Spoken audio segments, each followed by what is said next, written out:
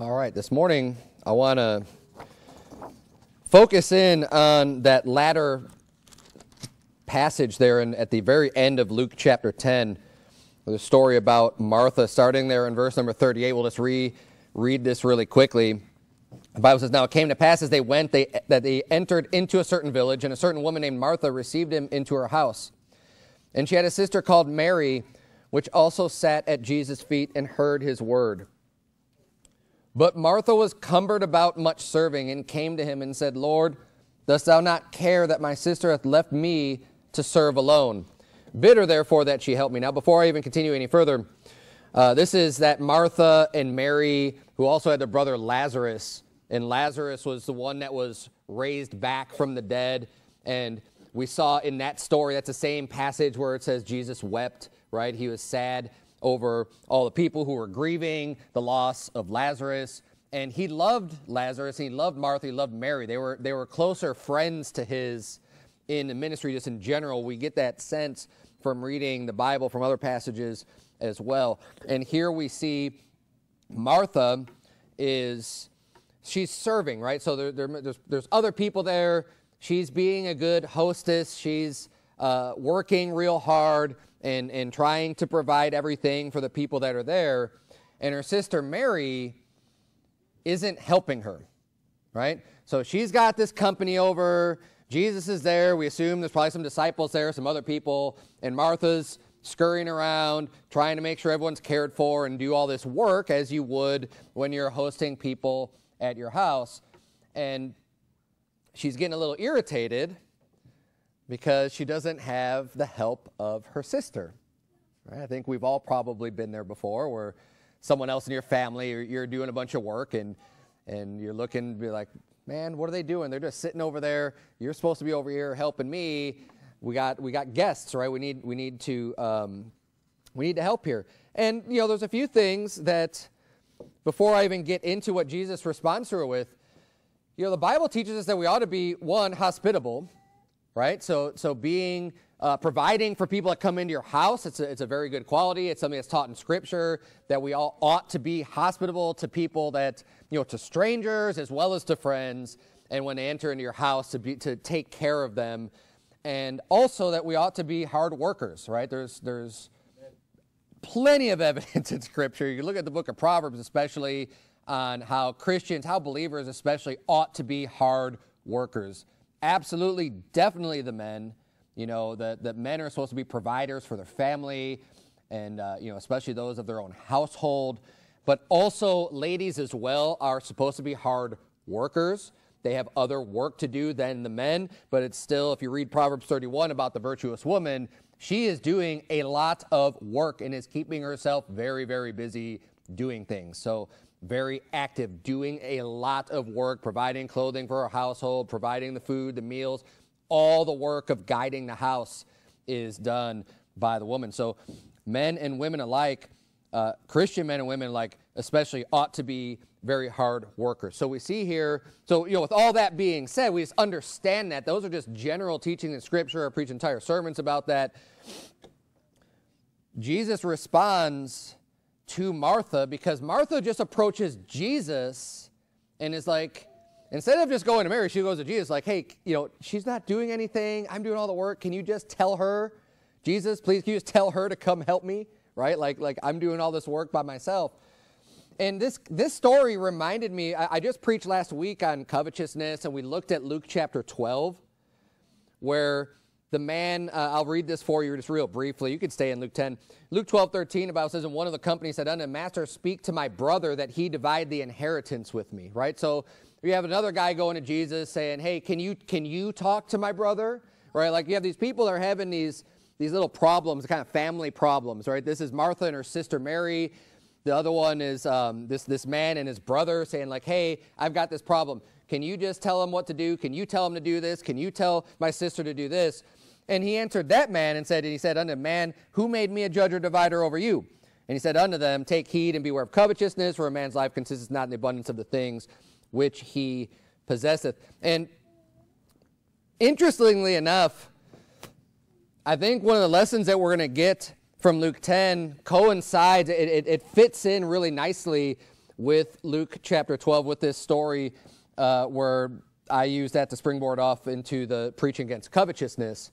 And this sermon isn't about covetousness, but it is about what's needful. And the title of my sermon is One Thing is Needful. And that was the response that Jesus gave to Martha. Look at verse number 41 there. We're going to see Jesus' response to Martha not getting the help that she needs. And Jesus answered and said unto her, Martha, Martha, thou art careful and troubled about many things. And that's not a bad thing, by the way, either. That being careful and being troubled about many things isn't inherently bad or wicked or sinful or anything like that. She's real busy. She's trying to do a lot of work. But he has to explain things for her. He has to put things in perspective. And this is a rebuke or a correction about priorities is what this is all about. Because he responds and says, but one thing is needful. And Mary hath chosen that good part, which shall not be taken away from her. So Jesus has come to their house, and Jesus is teaching. And if you see that in verse 39, it says, and she had a sister called Mary, which also sat at Jesus' feet and heard his word. So when Jesus comes to the house, instead of being all worried about making sure everyone's taken care of it, she's going, no, I'm going to listen to what he has to say. I'm going to sit at Jesus' feet, and I'm going to hear what my Lord has for me. I'm going to hear the wisdom of Jesus, and I'm going to receive of his word. And while, yes, there's a lot of things to do, and we always have a lot of cares in this world, a lot of troubles, a lot of things that we can take care of, a lot of work that needs to be done in the house, a lot of work that needs to be done here and there. When there's something that's needful, like hearing the word of Jesus, he's saying, I'm not going to take that away from her. And in fact, Martha probably could have sat down at Jesus' feet also. And in that situation, given who was at her house and what was going on with him teaching, it would have also been appropriate for her just to be like, you know what, this work can wait. I've got all this stuff to do, but you know what, this is needful. That can wait. And you know what the thing is about work, especially work like this and coming about and doing all stuff, it's never done. Amen. It's never done. And the work in a house is never, ever, ever done. I always kind of chuckle a little bit when my wife tells me, like, I got caught up on the laundry. I'm like, no, you didn't. Like, you're never caught up on laundry because there is always clothing in the mix somewhere of being soiled and needing cleaning. You know, like, I get it that the laundry baskets may be empty and that things are put away, but, like, this is, like, so short term. It's just like, boom, it's right back. And you all know what I'm talking about. And it's the same thing with the dusting and the vacuuming and the cleaning, just all the dishes, all the things, all the work that needs to be done. And here's what I want you to understand. I want you to walk away. It's a very simple sermon. It probably won't be very long this morning. We need to make sure that we prioritize in our life when we have all these other things going on, that we don't allow that to distract us so much that we get wrapped up in all the things and forget about that which is needful. And get so focused and worried on the side issues and the side work and all this other stuff that we forget the main point. Like, Jesus is coming to our house. We can worry about every, like every little detail. And it's not to say that you shouldn't provide the best service to Jesus, right? It's not to say that you shouldn't have things in order and ready to go. But at the end of the day, what's the most important? It's not going to be every speck of dust being picked up off the floor as much as it's going to be your heart is ready and your ears are ready to receive what Jesus has for you. That is the most important thing. And this is what I think we all will need to retain and remember. If you want to, turn real quick to Revelation chapter 2. I'm applying this primarily individually. But even in Revelation chapter 2, we see an example of this corporately as a church, where churches can also get off track, getting busy about, encumbered about all kinds of other business, and they forget about what's really needful and what the most important thing is. And there are a tremendous amount, there's so many churches out there today that will have so many activities, all kinds of stuff going on. I mean, you want to know there's stuff going on. You could be at church every single day, and you're going to have potlucks, and you're going to have this, and you're going to have that, and you're going to have all these other things going on. And people are going to be very, very, very busy. And you can dedicate all of your time to this busyness. But it's still, oftentimes, those churches, again, I'm just kind of broad brushing here. No individual church specifically, but so many of them have missed what's needful and just completely forgotten about, what's the most important thing? What is the most needful thing? That's the thing you never want to lose and you never want to forget. We have a sample church just like this in Revelation chapter 2. It's the church of Ephesus. Look at verse number 1. The Bible says, "Unto the angel of the church of Ephesus write, These things saith he that holdeth the 7 stars in his right hand, who walketh in the midst of the 7 golden candlesticks. I know thy works and thy labor." So is this church working? Yeah.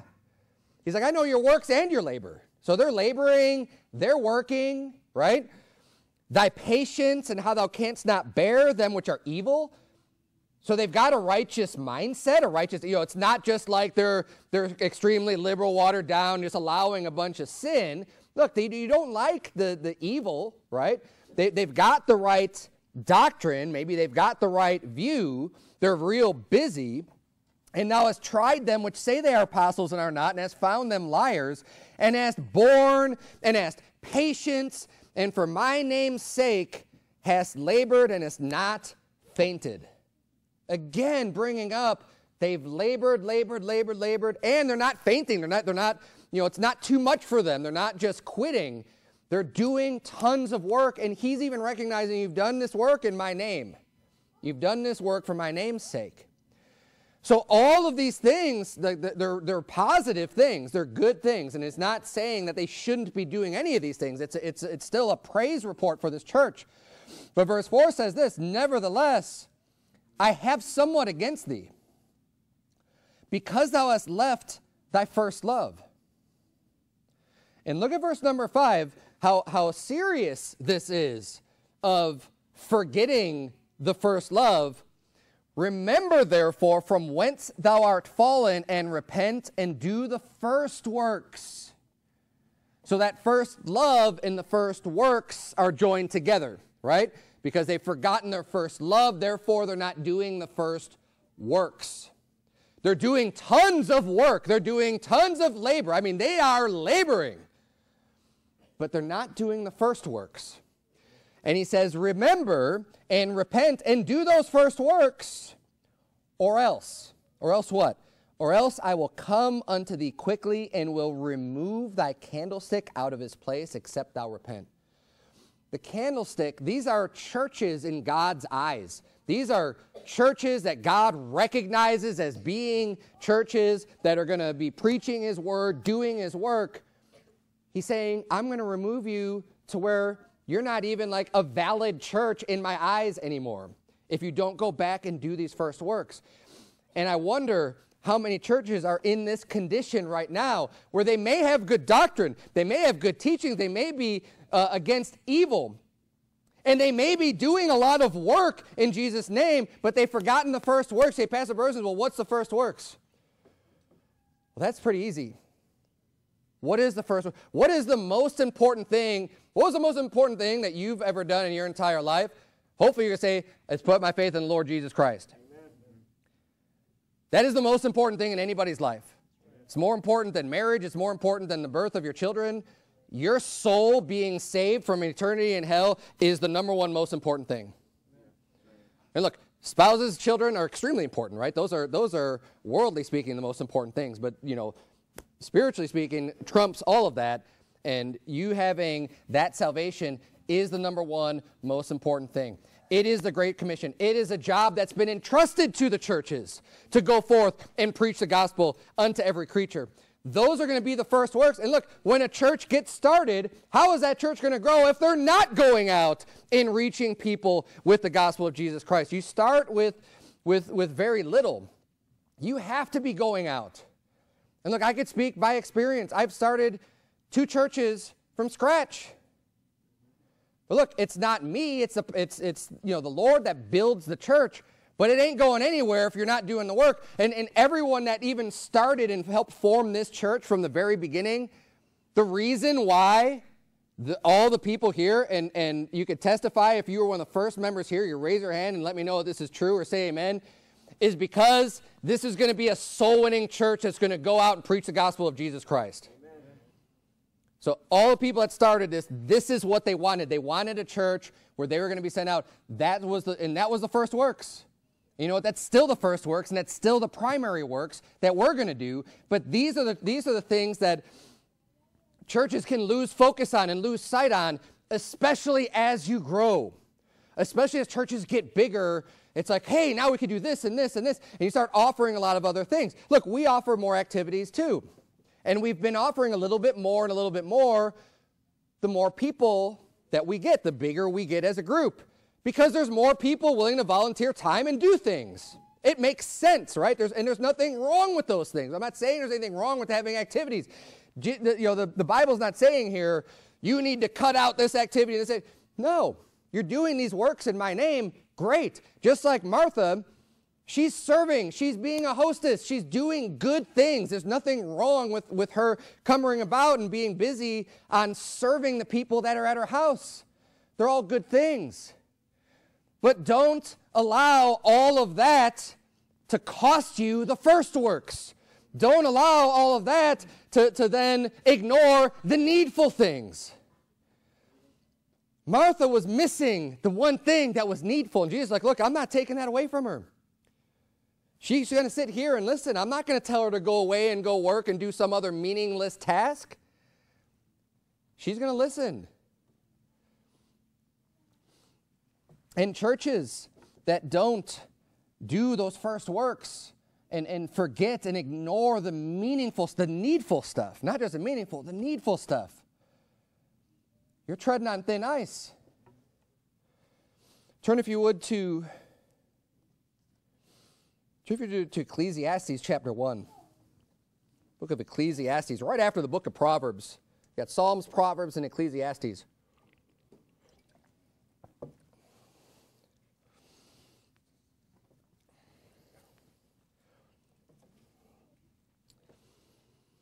And the reason why I was bringing up earlier that with Luke 12 about the man that approached Jesus, said, man, who made, when Jesus responded, who made me a judge or a divider over you?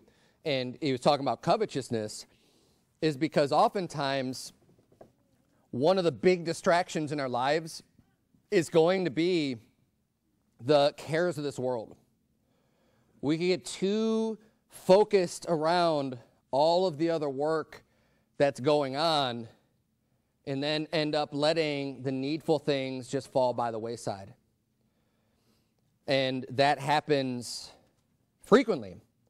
And as someone who's been in church faithfully for a long time now, I don't even know, 10 years pastoring plus another 7 before that of just, every church service that I'm not ill, pretty much being in church. So 17 years, I see a lot. I see a lot of patterns, and I see, over the years and over time, the people who come and go, and just being really involved in church and knowing the people in church and stuff. You kind of see what happens, and it's unfortunate because it does happen. It's going to happen, but you have to decide for yourself that's not going to happen to you, right? And you see things come up in people's lives, and sometimes it's a promotion, sometimes it's some other draw that then is causing that person to that was maybe extremely focused on the right things, soul winning, serving the Lord, to then shifting and transitioning to other things. And the other things can be a whole host of other things, right? Oftentimes it's work related, but it can be family related. It can be all kinds of other things that just sort of get you out from really serving God. And then you start to notice people, their church attendance starts slipping, and until pretty much you just don't even see them anymore. And it happens a lot. And I don't want that to happen. It does. And here's the thing, what I'm saying, and you got to understand this too. It's not like you just have to have every living, waking moment of your day just being completely like soul winning and praying or something. You can have jobs. You can do other work, right? I mean, and you're going to have to, right? Especially to provide for yourself. You're going to have to be able to do other things. So I'm not just like trying to be so radical up here of just saying like you just have to just have nothing and you know and do that with your life of just saying, I'm only going to just preach the gospel and that's it ever. And, you know, if you want to do that, that's great. I think, amen. But it's not like God expects that just out of every single person to just have to give up. No, you still have to be able to provide for your family and do things. But you still need to put what's the most important first. Just as much as Martha should still be being a good hostess and helping people. But, hey, you know what? When Jesus is there, this is learning time. He showed up. When he leaves, I could go back to doing this other work and stuff. But right now, this is what's needful and this is what's most important. And I'm not going to overlook this aspect. And, you know, this is one of the reasons I'm probably preaching this is because of what's going on at my house right now. We've got, like, everything's torn up, and we're trying to paint, and we need to get new floors. There's, like, all these other projects going on. And it's a distraction. And it can cause you to, like, go, no, but I need to do this, and I need to get this done, and I need to do this, and I need to do this. But if I do that, then what's going to happen to church? If I say, you know what, I'm just going to not do this stuff. I've got other obligations. And look, some things are more needful. You know what's way more needful? The Word of God. Amen. And teaching the Word of God, preaching the Word of God is way more needful than the paint changing color or whatever, or the holes being, you know, like, look, that stuff will get done, but you can't let that become just something that's just going to take you out or get, you know, just distract you too much. And you know, again, that's a little personal thing for me, but whatever it is for you, I'm sure you've got a bunch of other things going on in your life. Maybe even on the weekends, maybe even on Sundays, right?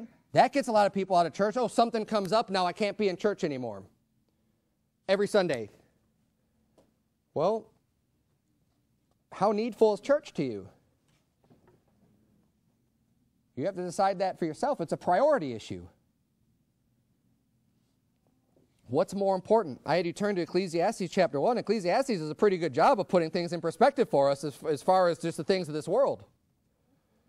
And it's kind of harsh if you think about it, but and sometimes it may seem a little depressing, but it's true. And if you look at Ecclesiastes chapter 1, look at verse number 1. The Bible says, the words of the preacher, the son of David, king in Jerusalem, vanity of vanities, saith the preacher, vanity of vanities, all is vanity. Now look, you got to read all of Ecclesiastes too. So I don't frequently take verses, like just individual verses out of Ecclesiastes, because you do have to get the whole picture. It starts off real bleak, but at the end he's like, look, it's still important, it's still needful, like still going to teach people the Word of God, I'm still, you know, still going to do some things, but it does drive home this point or this aspect. You know, vanity just, it means it's empty, it's meaningless, it's just kind of, it's just empty, it's just void. Like, vanity of vanities, all is vanity. Verse 3 says, what profit hath a man of all his labor which he taketh under the sun?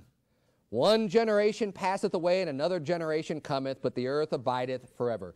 The generations come and go, and you're going to work, and then that's going to be gone, and then, you know, and all this stuff. So he's just saying, like, in the end, it just seems pretty meaningless, right? And the work that we do here, we could work real hard, and we could build stuff, and I could work on my house real hard and all this other stuff, and then someone else is going to come along and knock the whole thing down, right? And do something else with the property. It's just kind of like, but I did all this work for it, like, whatever, right? Who cares?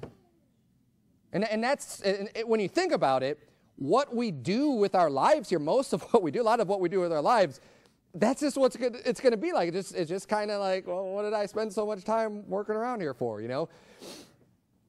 But you can't just have that total attitude, because you still need to provide. So, you know, I work so I can provide for my family, so, you know, so that we can do these things. And ultimately, though, hopefully it's so that you could also serve the Lord, right? You have the resources to serve the Lord. You can do things, but we don't want to get wrapped up in these things. Let's keep reading. Ecclesiastes 1 verse 5 says, the sun also ariseth, and the sun goeth down, and hasteth to his place where he arose. The wind goeth toward the south, and turneth about unto the north. It whirleth about continually, and the wind returneth again according to his circuits. And the rivers run into the sea, yet the sea is not full. Unto the place from whence the rivers come, thither they return again. All things are full of labor. Man cannot utter it. The eye is not satisfied with seeing, nor the ear filled with hearing. And that is an important truth to understand just about us, humanly speaking, too. And it comes to labor, right? Hey, all things are full of labor. And ain't that the truth, man? Everything that you do is like work. Like you just have to, no matter, even like taking vacations is work, especially if you have like family, right? we just got back from a vacation. Man, that was a lot of work. All things have labor. But the latter part is more what I want to focus on there. It says the eye is not satisfied with seeing, nor the ear filled with hearing. And these distractions and this labor and the things that you can do, you can just keep working and working and working and working, but you're never really satisfied. You're never going to really be like, oh yeah, I've worked enough. There's always more work to do. There's always more jobs to do. Like I think of my secular job. I work in IT. I will always have things to do, always. The job is never, ever done. Like there's never going to come a day until I get fired or I quit where it's going to be like, yeah, you know what, there's actually nothing to do. And honestly, like when you're working hard, you ought to have that mindset of just saying, you know, there always is work to do, and you always find work to do. And just stand around and be lazy and be idle. Make sure that you get work to do. But at the same time, don't get so engrossed and wrapped up into that secular work where it's just like you've now lost sight of what's needful. You've forgotten about the most important thing and the most important aspect about life. Jump down to verse number 13. The Bible says, and I gave my heart to seek and search out by wisdom concerning all things that are done under heaven. This sore travail hath God given to the sons of man to be exercised therewith. I have seen all the works that are done under the sun, and behold, all is vanity and vexation of spirit.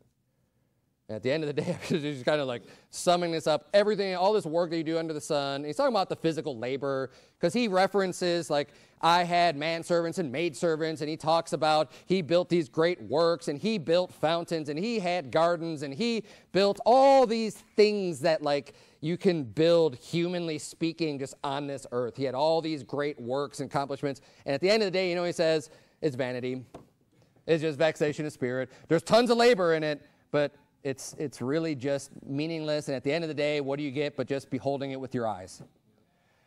And we want to maintain the right mindset, right? And turn, if you would, to Matthew chapter 6.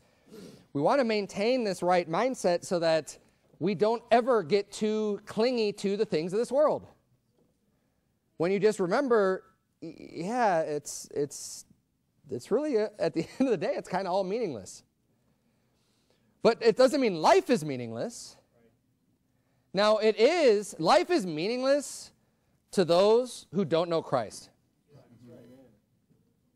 It's truly meaningless.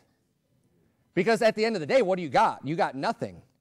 You know, we're born into this world with nothing, and we leave with nothing in this world, like of this world. You come and you go, and there's nothing.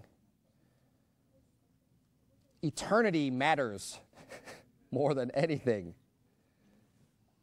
And the reason why our lives aren't meaningless is because you can still have an impact on people's souls.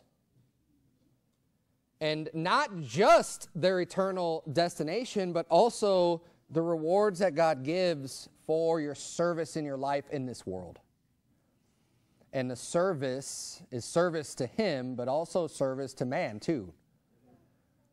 You walk in Christ's steps, and God's going to reward you for that. And you might suffer in this life, and you might suffer loss, and you might suffer the loss of your goods, and you might not be in the highest position that you could possibly be in if you were to dedicate your life to doing those things. But who cares about that? At the end of the day, it doesn't matter, right? This is what the Bible's teaching. Like this stuff, hey, there's no end to the work, but you know, at the end of the day, it's all vanity. So what? You could build some great empire here on earth. Who cares? First of all, God's in charge, so if God wants to just topple your empire, it could be done in a minute. But even if he chooses not to do that, it's still just give it a generation or two. Whatever, right?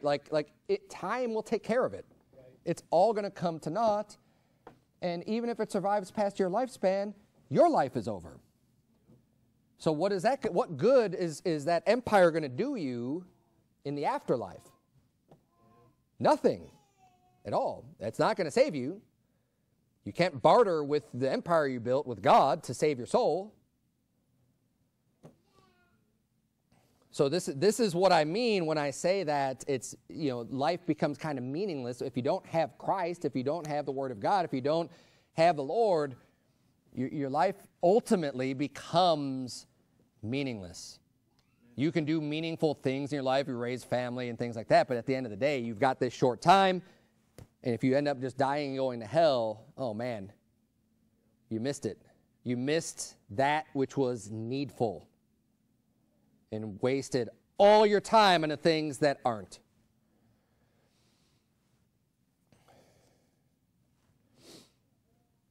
You're in Matthew chapter 6, look at verse number 24. This is the mindset.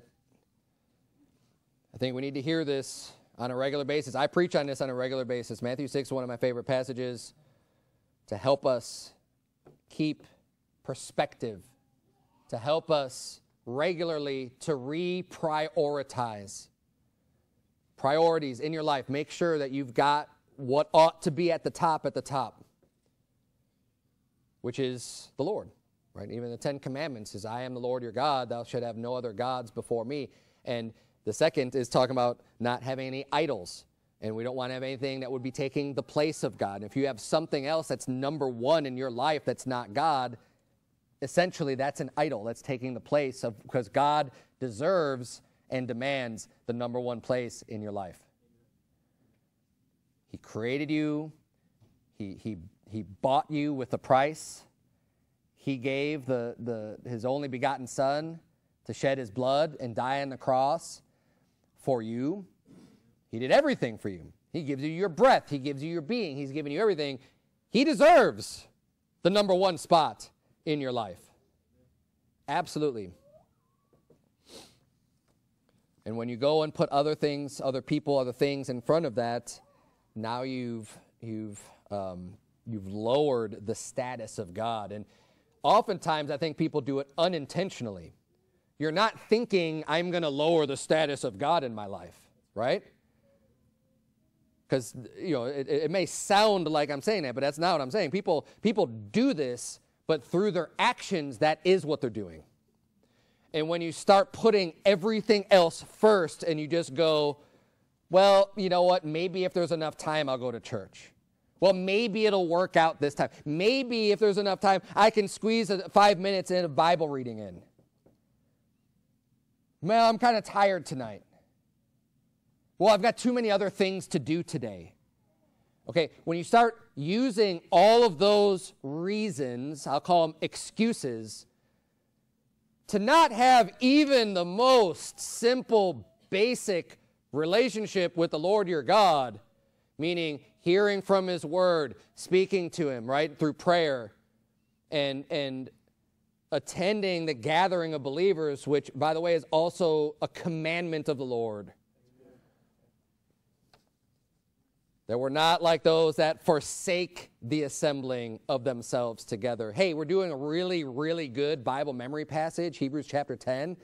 And if you don't have a priority on coming to church and making sure you're coming to church regularly. Now, look, I'm not saying you have to come to every service that we offer you. I think it's a good thing to do. I think you'd be blessed by that. But if you're not coming regularly to church, you're forsaking the assembling, and you should memorize. I think we're like right up to that passage too. Yeah. Just past it. I was going to say, we're right there at that point. So learn the verses from last week. Learn the verses from this week, because it also is in context with last week's. And memorize that, right? And understand the importance of church attendance and just having God number one in your life. Look at verse number 24, Matthew chapter 6. The Bible says, no man can serve two masters. For either he will hate the one and love the other, or else he will hold to the one and despise the other. You cannot serve God and mammon. And again, what that's talking about is how you're spending your life. What are you serving? Who are you working for? What are you doing with your life? Are you just trying to make money? Like that's my goal, is I just want to make money. Then you can't serve God. If your goal is to make money, you can't serve God. But if your goal is to serve God, then you can't serve money. It doesn't mean you can't earn money to support your family, but that's not going to be your goal. Like, that won't be your ambition, and you might not make it as high up the corporate ladder as you might like to, because in order to do that, you have to make that your goal. And it becomes your life. And I'll tell you what, of the CEOs that I've known, they work a lot of hours. A lot. And the bigger the business, the more is going to be expected of you, and people are going to have to be ambitious for that work. And again, I'm not saying you can't be a CEO and serve God. I'm not saying that, but you have to have it in your mind, what do I want to do with my life? How am I going to prioritize things? And you choose for yourself. And if you can be a CEO and still serve the Lord and not forget those things are needful, then amen. Right? Great. There's nothing wrong with that. Just like there's nothing wrong with Martha doing this other work. But you know what? Don't forget what's needful. Amen. And don't get so focused on the mammon and putting that as your goal that, well, now you're not serving God. And the Bible's saying, look, it's one or the other. And really, at the end of the day, you got to choose the priority in your life. Am I going to serve God or am I going to serve money? If you're going to serve God, then who cares about the money? If you're going to serve God, you understand already, who cares about the money? It doesn't matter. It's meaningless. It's vanity. Amen. Vanity of vanities. It means nothing. Yeah, all you need to have is enough to be able to be clothed and fed and survive, right? At the end of the day, that's really all you need, is just to be able to survive, to live another day, to keep serving the Lord, and to make sure that your family is provided for. It doesn't mean you have to make sure that your family all has iPads.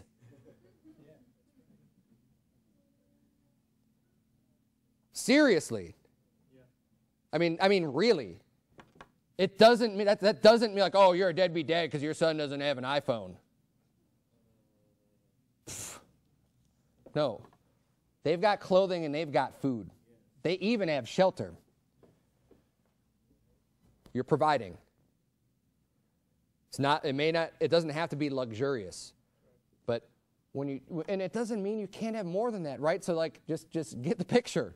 But when you're serving the Lord, you're going to be content with however you're blessed in this life. It doesn't matter, right? Because you're not going to just focus on just earning tons of money. You're going to support yourself, you're going to support your family, but number one in your life is going to be the Lord.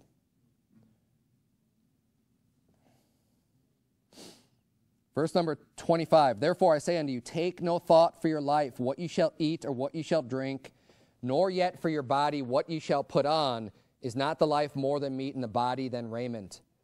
Behold the fowls of the air, for they sow not, neither do they reap, nor gather into barns, yet your heavenly Father feedeth them. Are ye not much better than they? Which of you by taking thought can add 1 cubit unto his stature? And why take ye thought for raiment?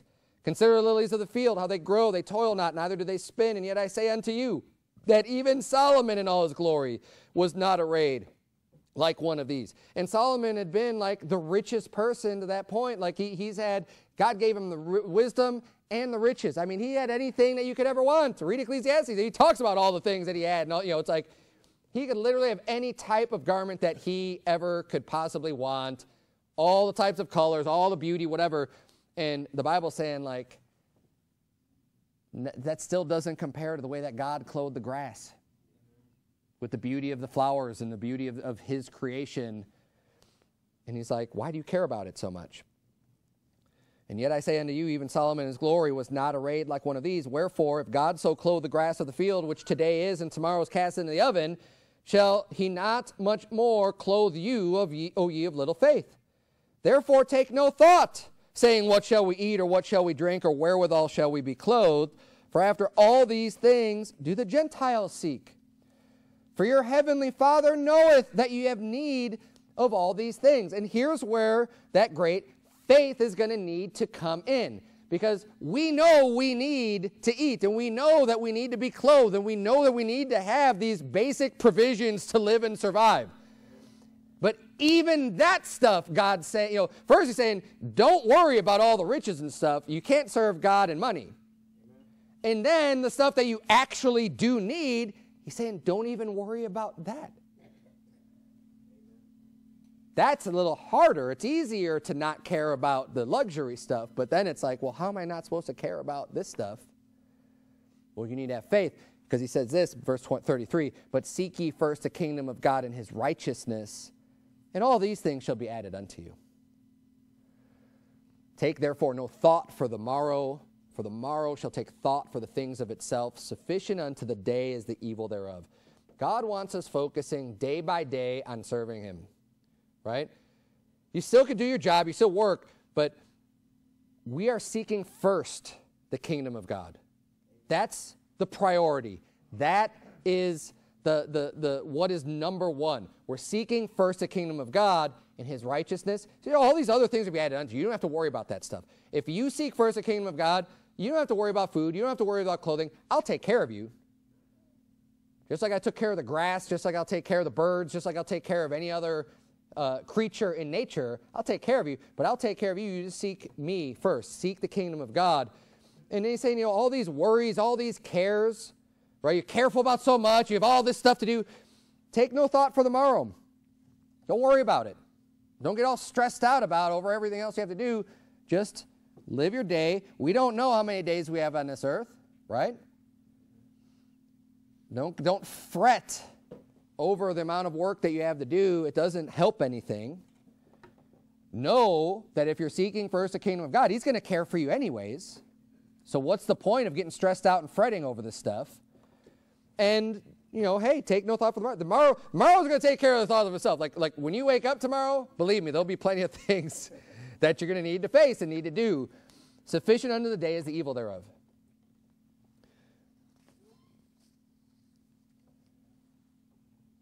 Keeping this mindset, especially during the times of year that we get busy, when the distractions come up, don't lose sight of what's needful. Keep the most important things at the forefront. Keep serving God and you know what, if that hasn't been a priority, and I would challenge you just to do this, evaluate your life, your day-to-day life, okay? And I want you to decide, and I want you to think, honestly, just in your own mind,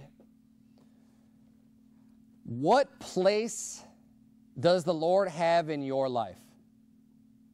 And I'm not asking for an emotional response, because everyone's going to just immediately say, God's number one in my life. Is that reflected in your actions on a daily basis? And whatever that means to you, okay? You be the judge. I'm not going to tell you how much time that you need to do on this or that to say that now you can say God is number one in your life. I can't say that. You say that for yourself. Now, I'll challenge you on other things throughout the year to spend more time doing different things. But that's not to prove that God is number one. You make sure you're good with that in your life for yourself. And take a serious look and say, is there a day that, think about this. I would at least say this much. I'm not going to tell you how much you need to do, but if there's a day that you wake up and you have zero thoughts towards the Lord, zero. No prayer, no reading, nothing where God doesn't even cross your mind. He is not number one in your life. He is not number one in your life. Guaranteed. Because think about what's number one. What you might say is number one. If your wife's number one, you're going to be thinking about your wife. Your husband's number one, you're going to be thinking about your husband. You're going to be doing something for them. You're going to communicate with them. If your job is number one, you're showing up to work. You're going to be thinking about your work, and if your job is really number one, you're probably going to be thinking about your work over the weekend too when you're not working. It doesn't even have to be number one to do that, but I'm just saying, like, if like whatever's number one in your life, that's where your heart, that's where your mind is going to be. Evaluate for yourself and then make the change necessary and be like, you know what, I think I might have my priorities out of whack. I need to change something, and I need to do it. I need to make sure I'm doing this every day.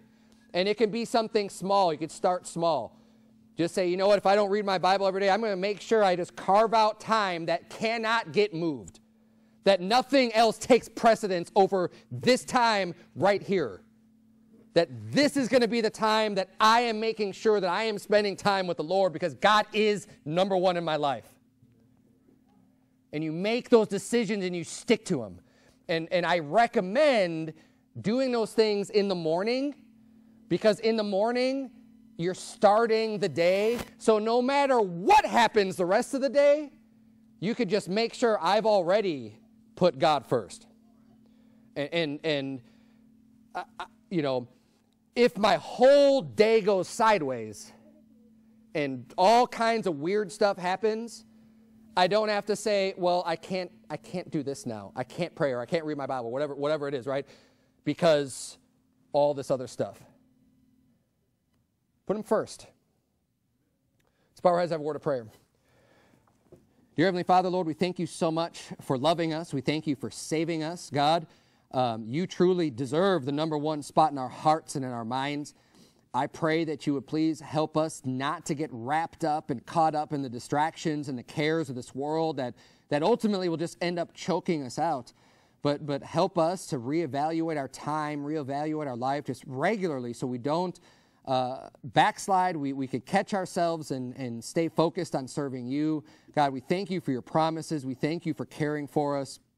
Lord, we love you. I pray that you please heal all those who are not well in our church, and Lord, especially those who are dealing with extremely difficult challenges in their life, with cancers and other severe illnesses and issues, dear Lord. And just help our church to grow and to thrive. And Lord, lead us, be the shining light for us every day of our life. We love you. In Jesus' name we pray. Amen.